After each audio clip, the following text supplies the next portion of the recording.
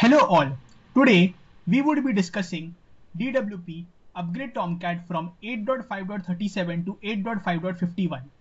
My DWP uses version Tomcat 8.5.37.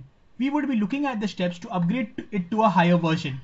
In this case it is 8.5.51. Let me log into one of my servers and show you how this can be done. This is my server which has DWP and Tomcat installed. Let me show you the version of the Tomcat that my DWP is running. As you can see, my Tomcat is running version 8.5.37. Now, how can we upgrade this to a higher version? Let us look at these steps. First, we would need to stop the Tomcat services. I'm currently stopping the Tomcat services. You would have to download the upgraded version of a Tomcat from the official Tomcat resource. I have already downloaded the same. As you can see, this includes all the files that would be necessary for the upgrade. Now you would have to perform a few steps in order to copy the files from the downloaded version to the installed version of the Tomcat. Here is my installed Tomcat version. Kindly take the backup of the below folders, which is the bin, conf and the lib.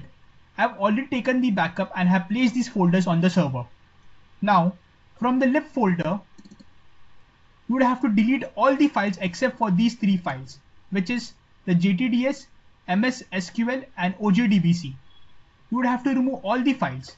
Post removing the files, you would have to make a copy of the lib folder from the downloaded version of the Tomcat to the installed version of the Tomcat.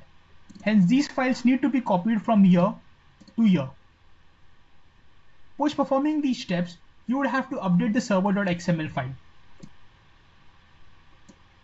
You would need to append the below parameter in the server.xml file. The parameter is secret and required secret, along with the connector port. Now, the secret attribute must also be specified in each worker that needs to connect to Tomcat. I have already pre-performed this step.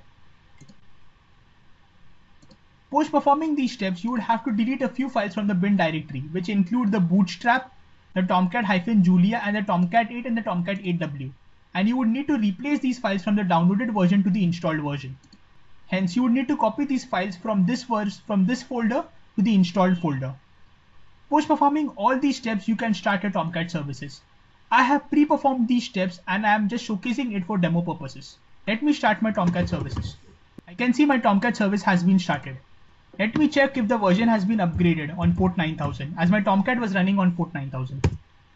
As you can see, the version has been upgraded. The current version it is running is 8.5.51.